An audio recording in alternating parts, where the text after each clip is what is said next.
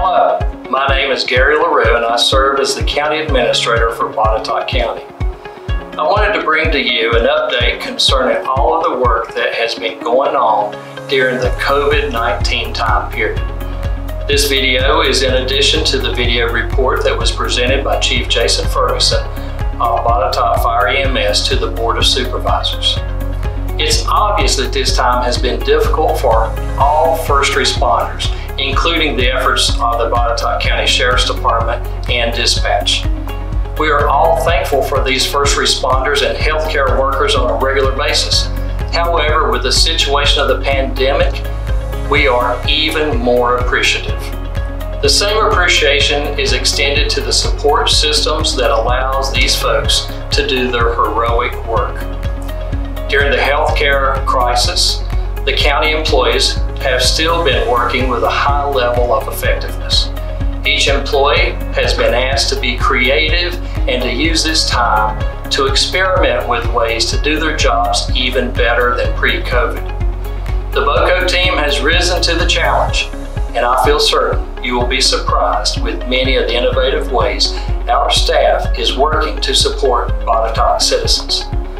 With the use of technology that had been placed in service prior to COVID-19, we've been able to communicate and disperse the workforce and still carry on the needed activities of the county.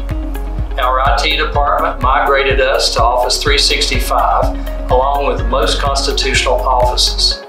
According to the IT department, technology uses have actually increased approximately 75% over pre-COVID levels to today.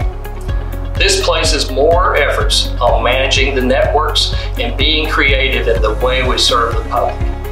As an example, due to the work of the IT department, employees can now update their temperature data based on CDC guidelines. And if above the limit of 99.9 degrees, the information is captured and automatically sent up the chain to help with the notifications to the various individuals for record keeping associated with the employee. Even with the physical distancing work, which has continued, local government employees understand that they are all essential and must carry out the duties assigned so as to not allow projects to fall through the cracks. As an example, we have had record levels of miscellaneous and building permits being submitted as a result of maybe folks staying home and catching up on projects that the citizens may have been putting off. We understand that contractors have been working hard and are scheduled into August or September as a result of the situation. We're pleased that work is available for several of these businesses in Botetourt, and we are now providing some plan review online as a way to speed up the process and increase the efficiency of the program in general. With all of this taking place, we're also seeing increases in zoning complaints. Particular examples of creative work include virtual inspections, where the building official has connected to the contractor and can real-time ask the contractor to show video of the construction projects. This has helped to reduce the time of inspections and increase the safety of all concerned. This is not required in some premises, and this does not work for all inspections. However, it has worked for some and may certainly be something that is carried on past COVID into the future. Another example is that a development services employee worked with the treasurer to get the credit card payment system operational that has allowed remote pay for certain permits. I applaud the treasurer and his staff as well as the development services staff in making this happen. As part of the efforts to preserve budget, you're aware that I instituted a hiring freeze, a discretionary spending freeze some time ago. In addition to these efforts, we are monitoring budgets on a more than normal basis. We're also monitoring the revenue side of the ledger to see how impactful the COVID-19 will be on the budget. The budget team has been working with the budget subcommittee and providing timely details and as much information as possible on a regular basis. As all know, the data is changing rapidly and the group is working hard to be conservative and realistic as associated with the budget. Obviously, more information will be coming on the budget from the Board of Supervisors. During this time, even with the pandemic taking place, business must continue as much as possible. The Economic Development Department has been working with the Small Business Development Center and local businesses to locate available resources. The Economic Development Department has also been working with the Regional Partnership and the Economic Mutual Aid team, plus working with larger prospects where the flow has not stopped. The Craig Botetourt Electric Cooperative broadband expansion project is starting and will provide fiber to the homes for 621 families. This broadband expansion has been slow due to the availability of supplies. However, progress is taking place. The department is also working on grant applications and also placing local properties on the Virginia Economic Development Partnership website. This is one of the first places that new projects look, and we are increasing our efforts in this area. We are seeing more cross-pollination between departments on a regular basis, and this is a good addition to Botetourt County. We are seeing the library system being used as a hub where fire EMS employees are reading books to youth via video. We have a Botetourt County Entrepreneurial Book Club that has started through the Department of Economic Development. We also have story walks being developed with the Recreation Department in conjunction with the libraries.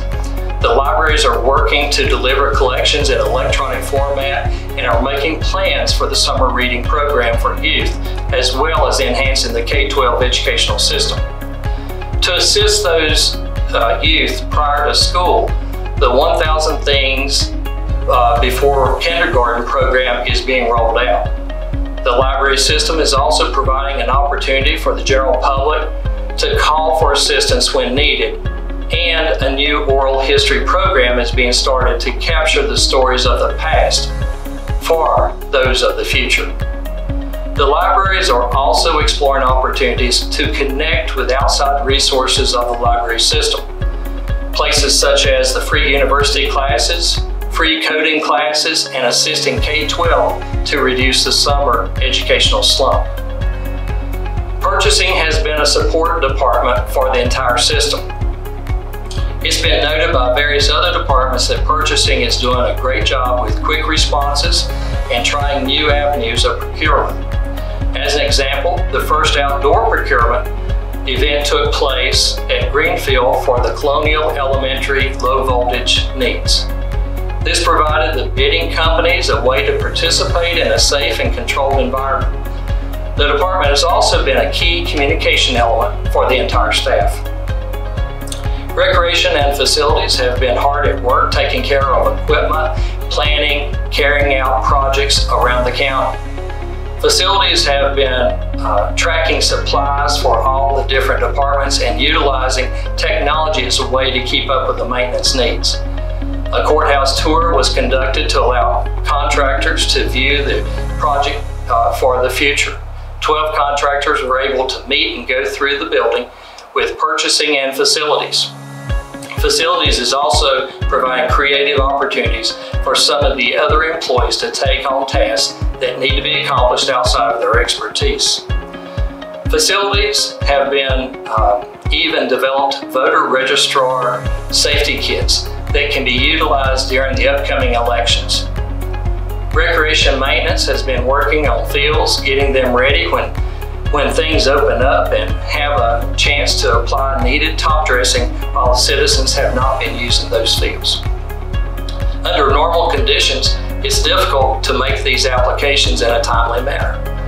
The equipment maintenance is also an issue that gets pushed out in normal times.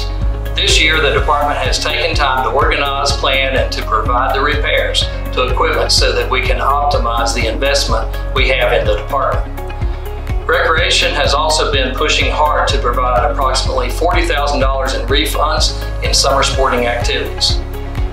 They have also been working to develop virtual sports such as the Trick Shot video contest.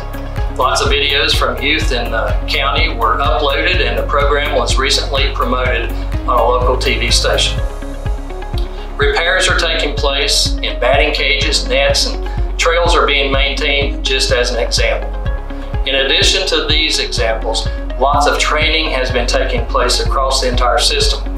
Policies have been updated and modified as a way to assist as we move forward. I've only provided examples of some of the work that is going on in Botetourt County. Obviously, there are many more examples of what is going on during the pandemic. More information is being posted at Botetourt County Government Facebook page or at the COVID-19 page on botetourtva.gov. I personally wish to thank each staff and board member for the support necessary to carry out all of this work that is going on. I find it amazing to see and to understand how our BOCO team is working for the good of the citizens. The individual and corporate talent in these departments represent the best of the best. As you all know, these times are not easy, and it takes good, solid people to back up a system like Botetourt County. I am happy to report we have that solid team here, and they are up to the task necessary to provide citizens with the best services available. Communication between the staff has certainly aided what has happened and what will happen as we move forward. Until the next update, may God bless each of you and Botetourt County.